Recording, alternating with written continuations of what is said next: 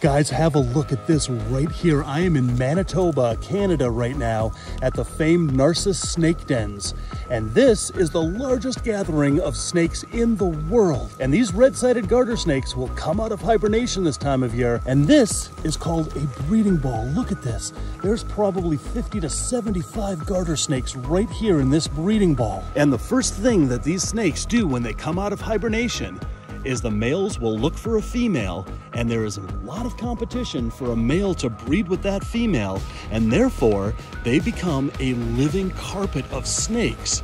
And just have a look at this breeding ball. There's at least 2 females in there and about 50 males trying to breed with those 2 females. But look at this. I am surrounded by literally tens of thousands of red-sided garter snakes right now. This is the largest gathering of snakes in the world. You cannot see this anywhere else in the world, but right here in Manitoba in the springtime.